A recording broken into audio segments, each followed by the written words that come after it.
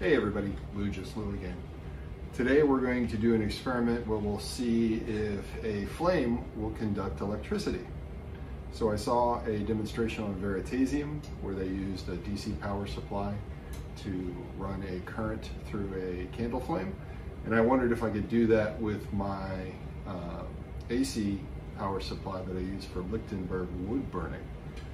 This is a 10 kilovolt AC power supply. 60 hertz, 800 milliamps.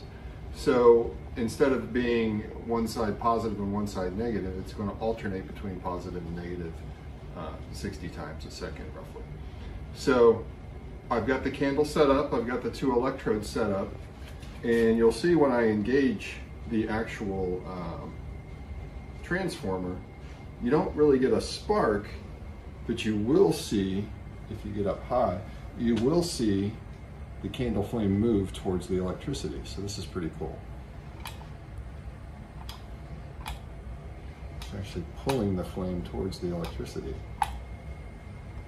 So now let's see if we can get it to conduct electricity. We'll move it right here in the middle.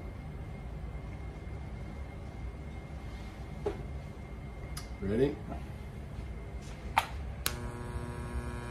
And you actually get an arc right through the flame. Pretty cool.